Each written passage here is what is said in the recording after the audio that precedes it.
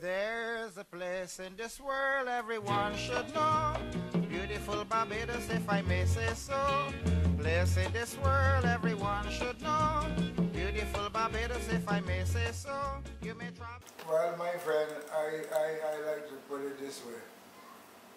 Every big break that was given to a youngster in Barbados was given by Richard Stoute. Every big break was a team talent. He took care of the teens, I took care of the older guys. There isn't one musician of note that have not passed through my hand at some time or other. Not one. You can't count any.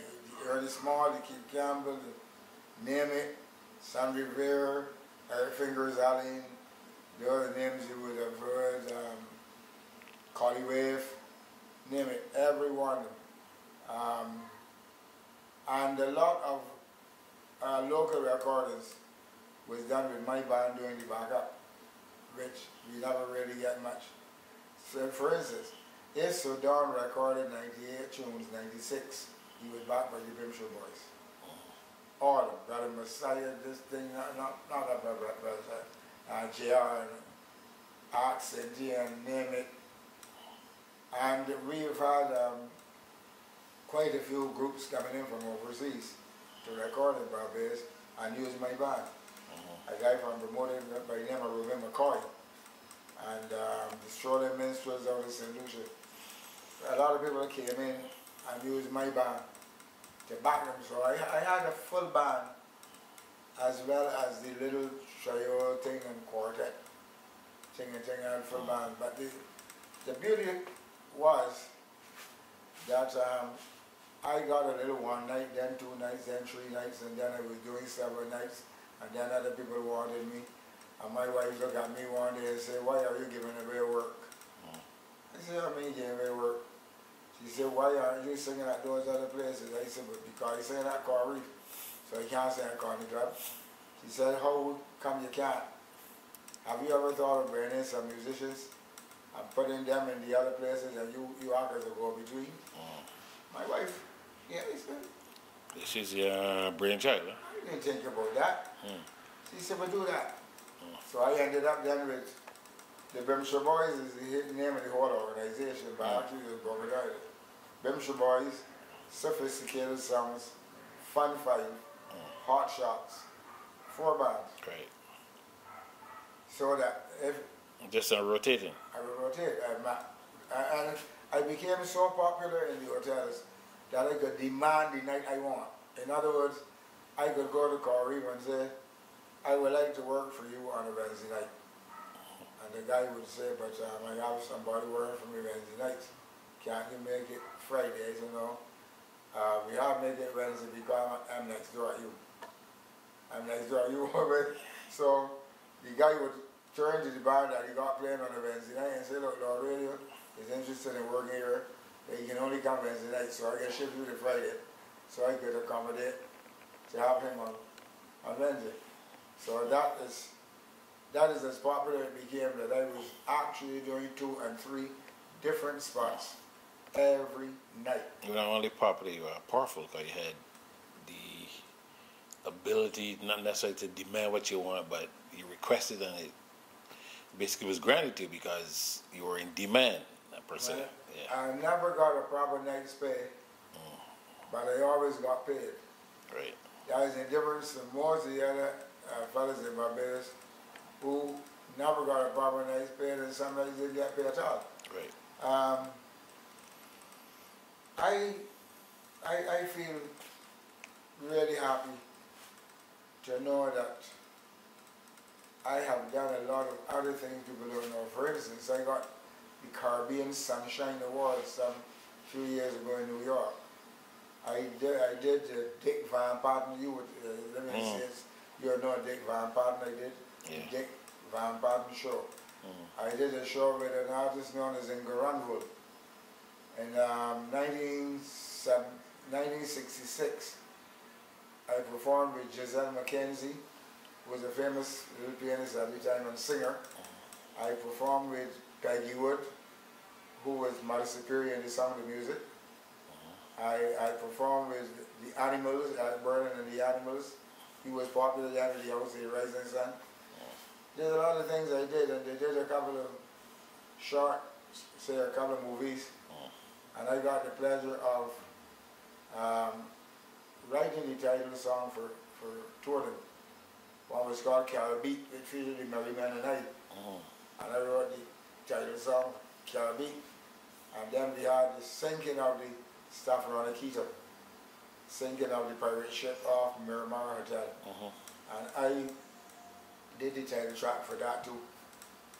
So there's a few unknown things that more people don't talk about, but not anymore. No, it's not. Of course, my biggest thing still was 1967 in Montreal. Expo? Expo. That was my biggest thing ever. I did a 6 months thing up there, and the Canadians liked me so much that they requested me back in 1968. So we back up for Miners World in 68. And that was, again, that came from the ability to extempo. Right. That's what everybody liked about me. Because Paul Foster, who was the manager of the tourist board back in those days, he heard me saying one day that Paradise Beach Club. And I went into the Raymond thing and so on. And Paul called me over. Come here, man. What's your name? He says, where you work? I said, I do 2 nights there. Paradise. Says, if I ever get a big break, I'm going to call you, man. So I ignored it because I got some of that. A couple of months after this board out to make a trip.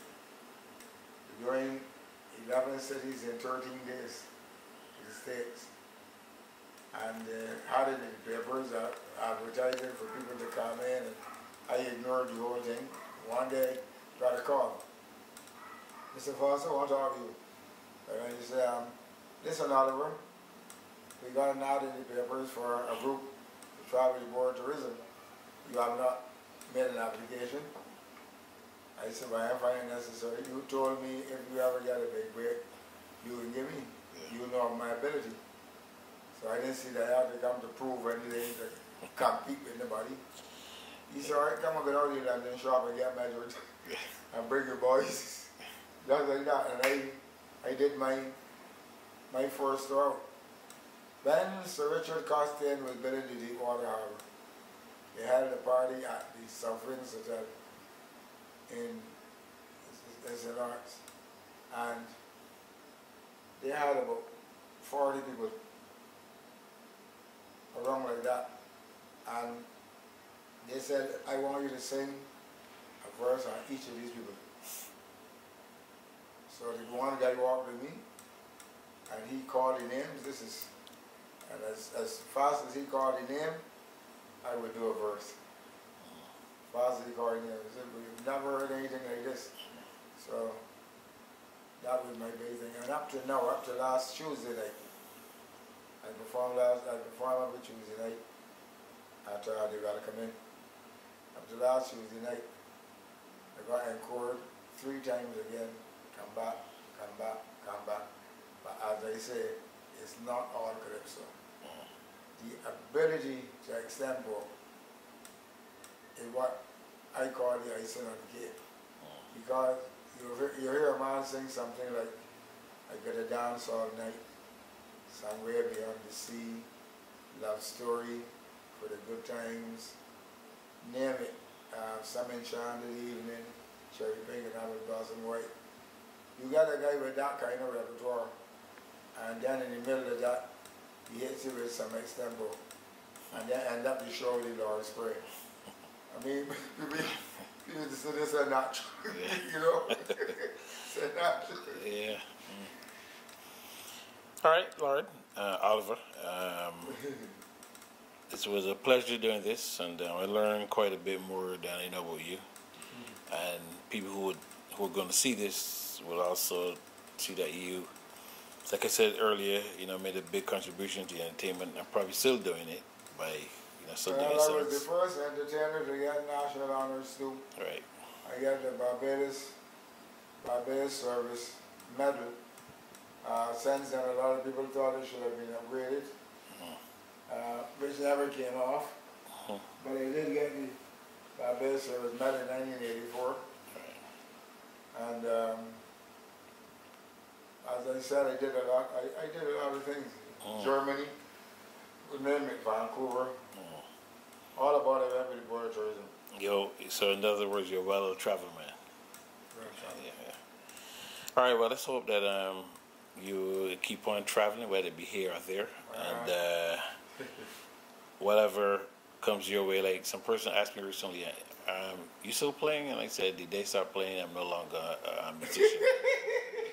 So the day you stop singing, and you quit, you're no longer an entertainer or singer.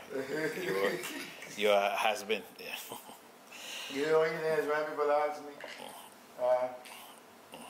we working tonight? Yeah. We playing tonight? Yeah. I said, excuse me, I don't play at night. Oh, honey, you don't play at... I said, no, I work. It's a job. Yeah. I work there.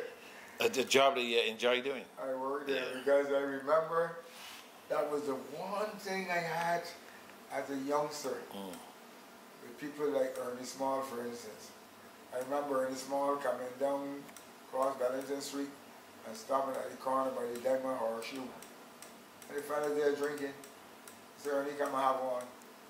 And his one became 2, and them 3, and them 4. And the last one, I got no data like my business. You know what I mean? I drink it.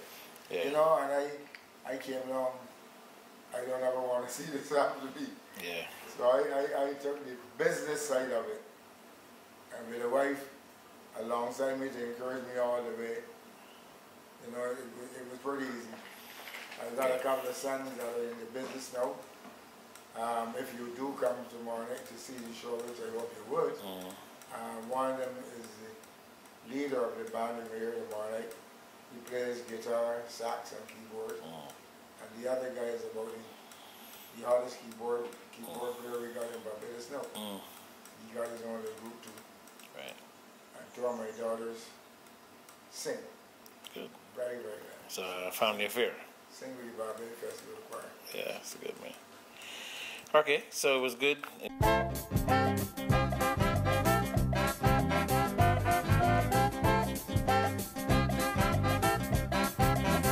Man sends a small and living with women. All I can get from them is 12 children. Some with the blue eyes and some like shiny. Any kind of child, my woman, she stick me. But I waiting on her patiently. It is about 10 months now she won't kiss me.